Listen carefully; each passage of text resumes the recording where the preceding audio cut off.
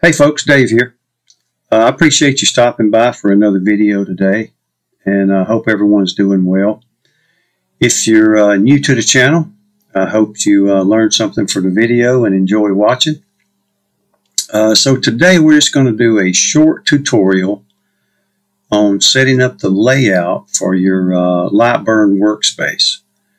You can see how mine is set up now. I'm just going to go up to Window, and I'm going to reset to default. And anytime your layout gets to the point you don't like the way it looks, just reset it and start over again. So I'm going to go down to the bottom and remove this color palette. So you can, what's on the screen now is what Lightburn has learned are the most used objects. So they give us that as a default layout, and then they give us the options to modify it beyond that.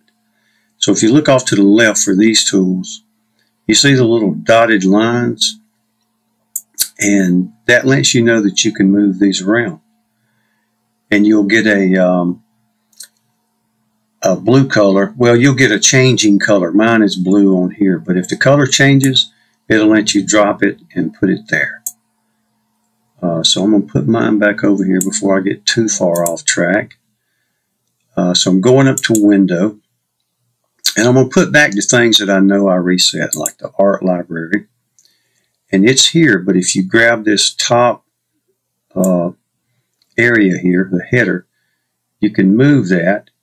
And once you get that changing color, again, mine's blue, you can drop it in place.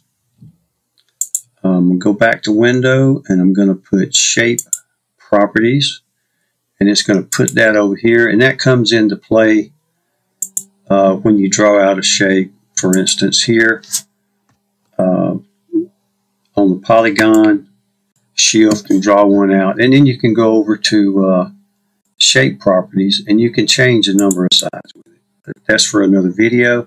In fact, I'll put a link to it down in the description, and certainly if you're new, you can go check it out. So let me get rid of that.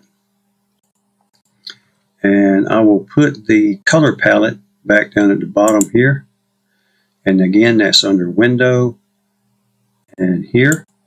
And since it has the dotted lines on the side, I could move that around. We could drop it there, which don't look too bad. Take it up top. That actually gives a little more room at the bottom, but I like it on the bottom. So your layout, where it will allow you to move things to, depends on the size of your monitor. So if you're on a large monitor, you may have a few more options than what you have here. And I believe it also, yeah, it'll let you start another layer up here on the header, the tool header. I'm going to put mine there before I confuse myself. You can see the different tabs that you also have. Cuts and layers, your movement control, console, shape properties. And you can move these around. You just grab a tab, move it left or right, and put it where you want. But I think that's it. So hopefully you can get your layout to the way you like it.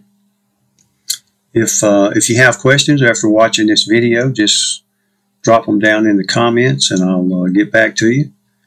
If you have questions about any of the tutorials or the projects that we do on here, just ask away, and I will answer your questions as best I can. I'll put links to the tutorials and projects down in the description for you to go check out. And if you haven't seen them all, I'm sure there's something in there that would be helpful or you might enjoy doing. So thanks again for watching and helping the channel grow. And y'all just take care, and we'll see you next time. Thank you.